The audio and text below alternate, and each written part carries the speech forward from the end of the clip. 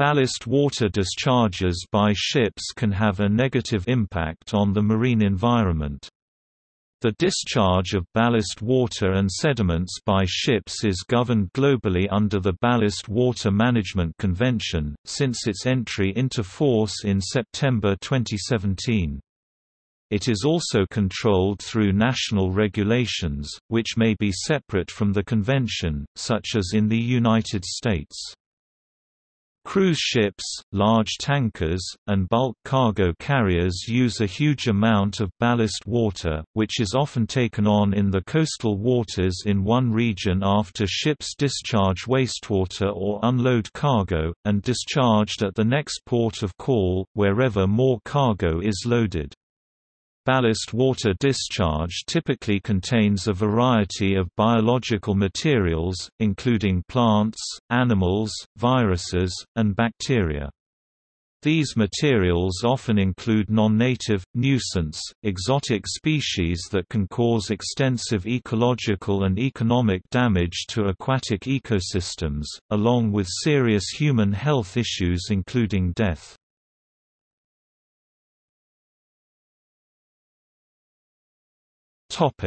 Problematic species. There are hundreds of organisms carried in ballast water that cause problematic ecological effects outside of their natural range.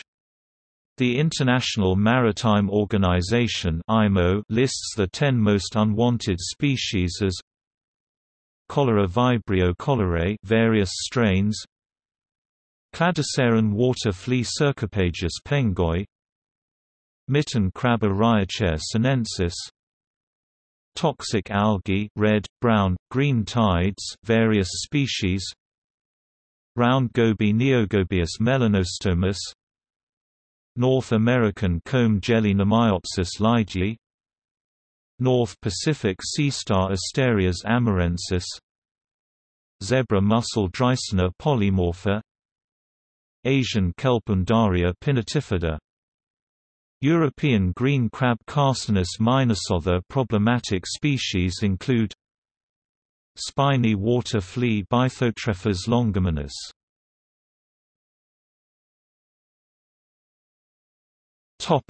Ballast water issues by country.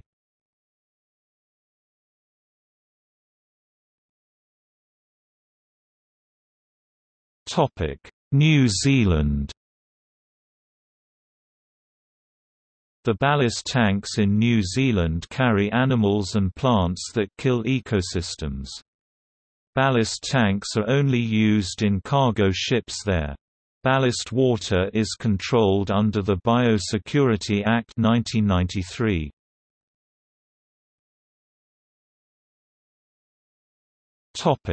Peru.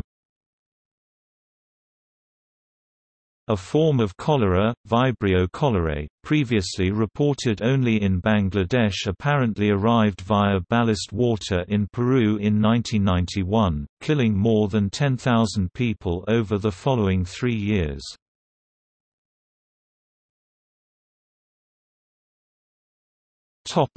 United States. The zebra mussel, which is native to the Caspian and Black Seas, arrived in Lake St. Clair in the ballast water of a transatlantic freighter in 1988. Within 10 years it had spread to all of the 5 neighboring Great Lakes. The economic cost of this introduction has been estimated by the U.S. Fish and Wildlife Service at about $5 billion. Ballast water discharges are believed to be the leading source of invasive species in U.S. marine waters, thus posing public health and environmental risks, as well as significant economic cost to industries such as water and power utilities, commercial and recreational fisheries, agriculture, and tourism. Studies suggest that the economic cost just from introduction of pest mollusks, zebra mussels, the Asian clam, and others to U.S. aquatic ecosystems is more than $6 billion per year. Congress passed the National Invasive Species Act in 1996 in order to regulate ballast water discharges. The Coast Guard issued ballast water regulations in 2012. Under the authority of the Clean Water Act, the Environmental Protection Agency (EPA) published its latest vessel general permit in 2013. The permit sets numeric ballast water discharge limits for commercial vessels 79 feet (24 meters) in length or greater. EPA issued a separate permit for smaller commercial vessels in 2014.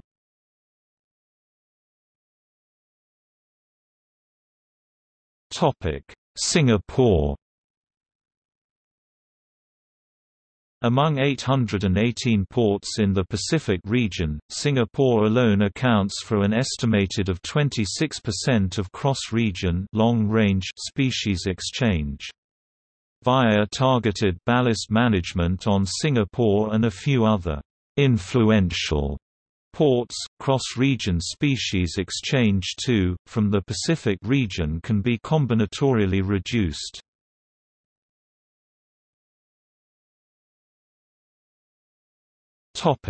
IMO Convention. To react to the growing concerns about environmental impact of ballast water discharge, the International Maritime Organization (IMO) adopted in 2004 the International Convention for the Control and Management of Ships' Ballast Water and Sediments, to control the environmental damage from ballast water. The convention will require all ships to implement a ballast water management plan, including a ballast water record book and carrying out ballast water management procedures to a given standard. Guidelines are given for additional measures than the guidelines.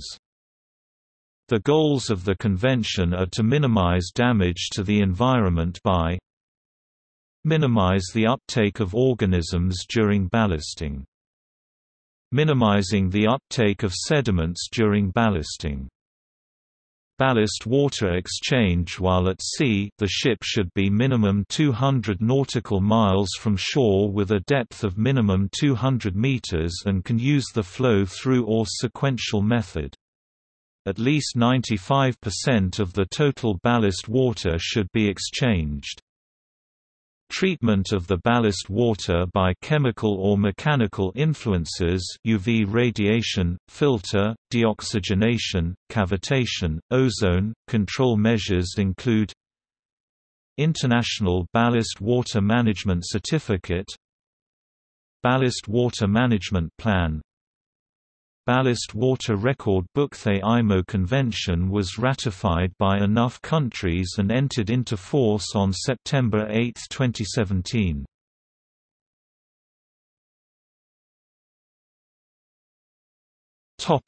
See also: Environmental issues with shipping.